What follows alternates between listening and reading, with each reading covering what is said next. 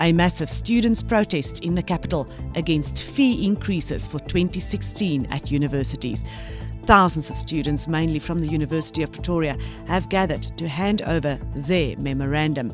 It's part of nationwide protests by students at universities and agricultural colleges, with thousands of students adamant they will not accept the 6% increase announced by Minister Blade Nzimande.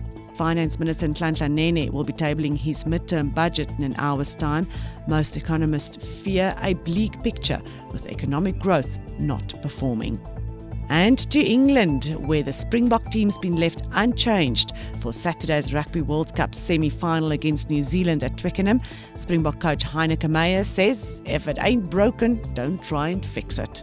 For these and other stories, including videos and photos of the student protests, check out our social media sites.